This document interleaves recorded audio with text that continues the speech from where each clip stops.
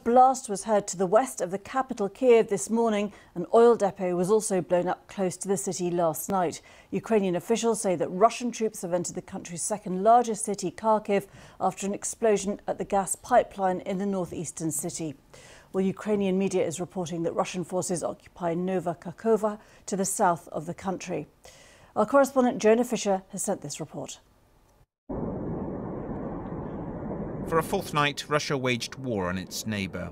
This is an oil depot near an airstrip to the south of Kyiv.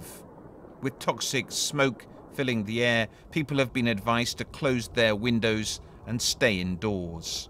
The enemy wants to destroy everything, says the local mayor.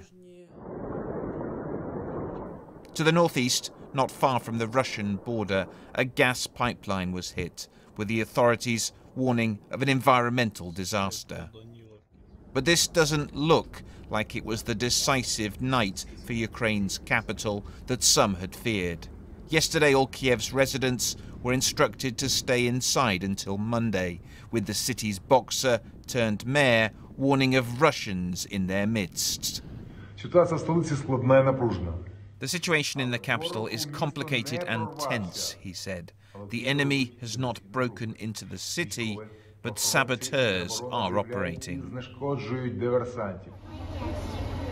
To the west, the desperate exodus is continuing, with long queues at border crossings leaving Ukraine and chaos at train stations. Many of us thought that it's just informational war, but you see what happened, and we don't understand why Putin does it. We need help from world. We say help, please, because we're here, so we're alone here. 4 days in, Russia's hopes of a quick victory have not materialized, and Kyiv has not fallen.